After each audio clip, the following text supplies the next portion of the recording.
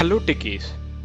In our previous tutorial, we have learned how to work with Open FTP connection as well as close FTP connection actions as part of FTP automation. Now, in this tutorial, we will learn how to work with list FTP directory action. Let me drag and drop this action onto the workspace. First of all, we'll see what we can do with this list FTP directory action. By using this action, we can return the subdirectories as well as the files that are available in the current directory by using OpenFTP connection. Alright, first of all, we'll see the parameters. What are the parameters that we have for the list FTP directory action? First one is connection. This is the same variable which we are going to use whenever we have opened the OpenFTP connection. You can see over here, I'm having the variable FTP connection. If you don't have, in that case, what you can do, you can create a new FTP connection and then you can provide the details over here by giving the variable name over here. All right. The second parameter is the path.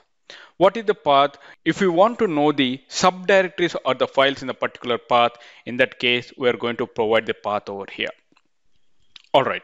Now, as a first step, I'm not going to give any path over here so that I will get the subdirectories and the files which you have in the particular path. So if I'm not going to mention the path, how can it go ahead and get the details of the path? Let me show you that. If you see over here in my IIS manager, I'm having WinFTP, right? Let me go to advanced settings over here. Now, if you see over here, the physical path, I have mentioned it as E:/FTP, right? This is the default physical path that what we have for the FTP server. So what it will do, if I'm not going to mention any details of the path, it will get the details of the particular directory or the physical path, and then it will get all the subdirectories as well as the files. All right. Now, what are the variables produced? It will produce the subdirectories list as well as the files which we are having in the particular path. Now, I will go for the E path over here, the default path. And you can see I'm having 3 directories and 1 file that I'm having it. If I want to know from the browser, I have already opened the FTP server, that is FTP 192.168.1.6. and I have provided my username and the password, right? There you can see I'm having 3 directories.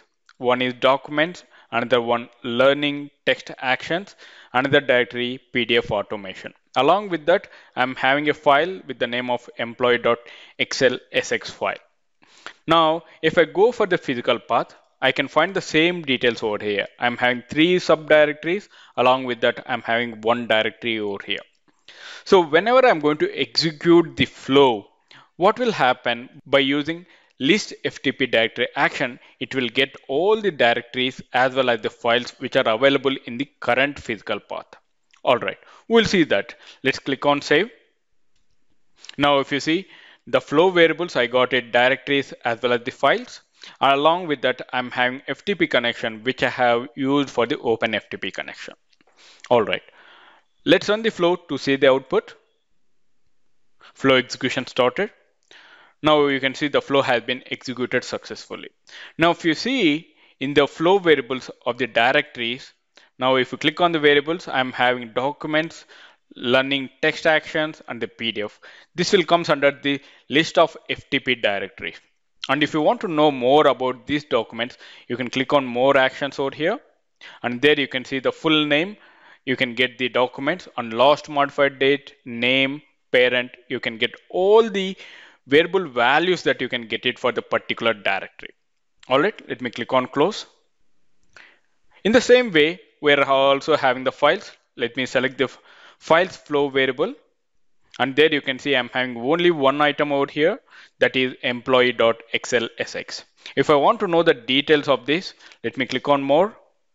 And you can see the full name and last modified along with the name. And you can see the file is there, right? So I can get the extension and name without extension and size of the file, you can get it.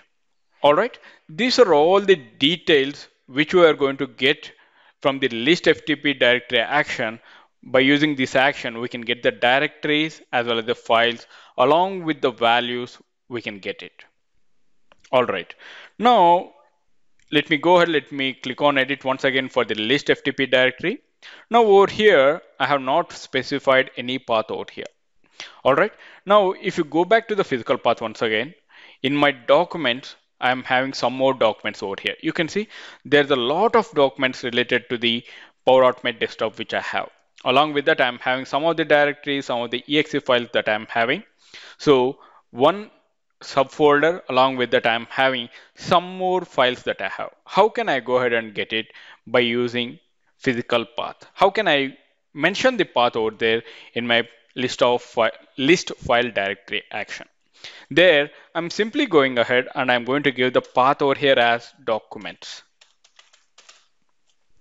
I'm not going to give the entire physical path over here like e:/ftp/documents, because of the default path or the physical path which I have mentioned already for the FTP server will be there, and it will go through the path and then it will check it out /documents inner subdirectory, and then it will get the directories as well as the files by using this list FTP directory action.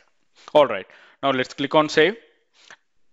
Now, if you see previously I had documents, learning, as well as the PDF directories, right? Along with that, you can see files, I'm having only single file, that is the default or the physical path which we have given for the FTP server. Now, let's go ahead, let's run the flow once again to see what is the output that we'll get it when you have mentioned the path for the list FTP directory. All right, let's run the flow to see the output. Flow execution started, and now you can see it's gone through the physical path, that is e/ftp/documents, and there you can find the directories over here. If you see over here, I'm having only one directory inside the documents path, that is test, and you can see over here I have created very recently this one, so that you can see the latest date, and the name is test, and you are having the parent document, you can see as parent as documents. All right, now let's click on close. Now if you see the files over here inside the subdirectory, that is documents, lot of files that we have. You can see the PDF, MSI files, PPT, and whatnot. You will get all the details over here which are related to the files by using list FTP directory. All right. I hope you understand how to work with list FTP directory by giving blank path as well as by giving the subdirectory path inside the path for the list FTP directory action. Thank you for watching Power Automate tutorials. If you have any queries related to this concept, please post them in the comment section. I will see you in the next session. Till then, bye bye. Have a wonderful day.